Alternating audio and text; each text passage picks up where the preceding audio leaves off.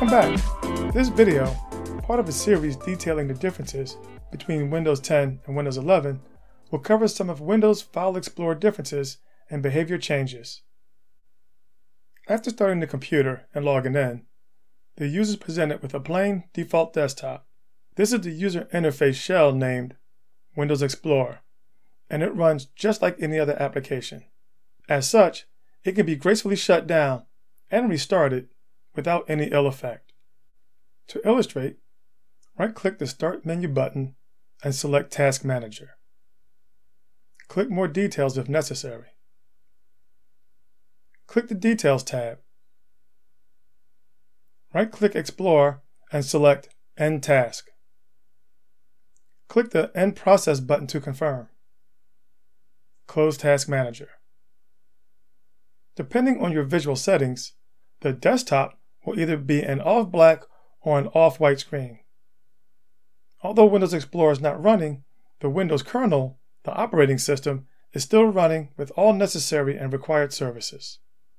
To manually restart Explorer, hit the key combination Ctrl-Shift-Escape to bring up Task Manager. Go to File, Run New Task, type Explorer, and click OK.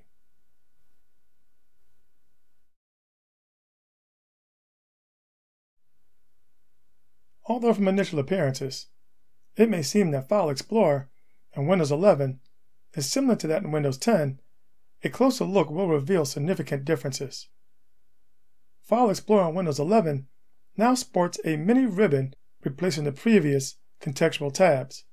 However, most of the functionality provided by those tabs is still available in Windows 11 via the View drop-down or the See More ellipsis, depending on what is selected and active in File Explorer. Quick Access, This PC, Local Disk, Optical Drive.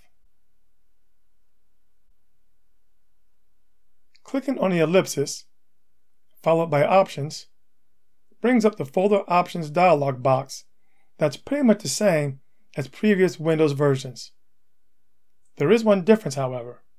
On the View tab, under Advanced Settings, there's a new checkbox called Decrease Space Between Items Compact View. This is the same as the View Compact View menu item. On Windows 11, the spacing between file and folder items when viewed in Small, List, or Details has a double-space appearance. Selecting View, Compact View returns to the single-space appearance that was in Windows 10 and previous versions.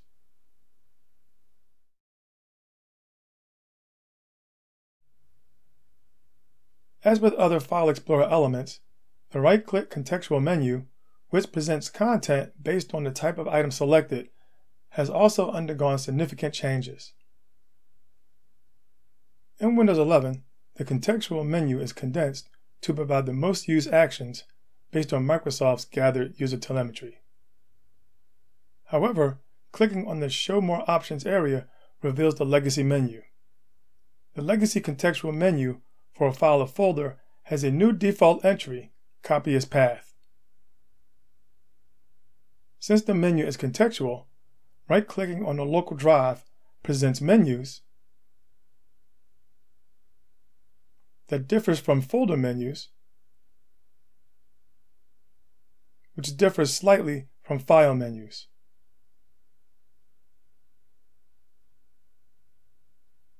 Some applications will add custom entries, easing access to their features.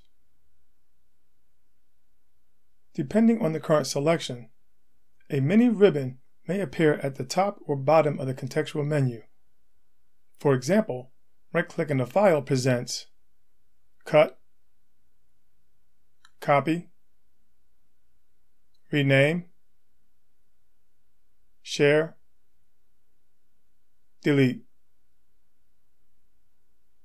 Another welcome change is the default introduction of Open a Windows Terminal when a user right-clicks a folder or an empty area inside a folder.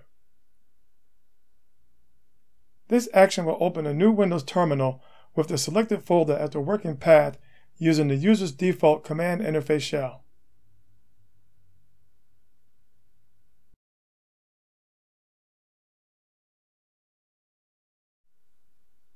With Windows 11, Microsoft has finally fulfilled its promise of removing Internet Explorer.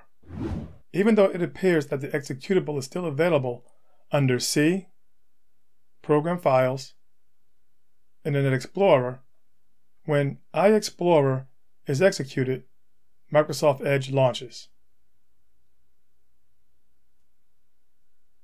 Type Internet Options in the search field.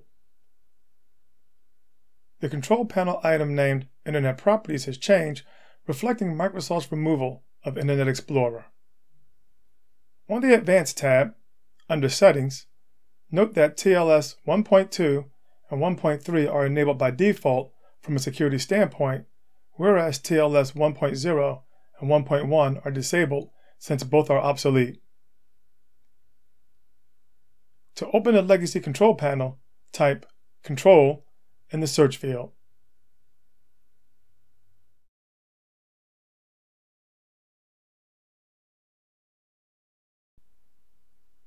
With most applications, when the user clicks File Open or File Save As, the application is calling File Explorer APIs to Application Programming Interface to open the dialog boxes. These Open and Save As dialog boxes are File Explorer, where the user can accomplish most of the same actions and activities. With either dialog box open, the user can do things like get system status, check local disk space, open a folder in Windows Terminal, generate checksums for a file, open a file in another application, drag and drop a file or folder to a different location, or send the file as an email attachment.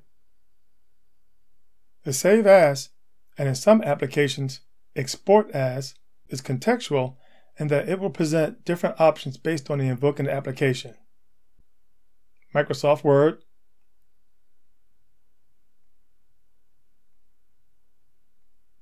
LibreOffice Writer, Audacity.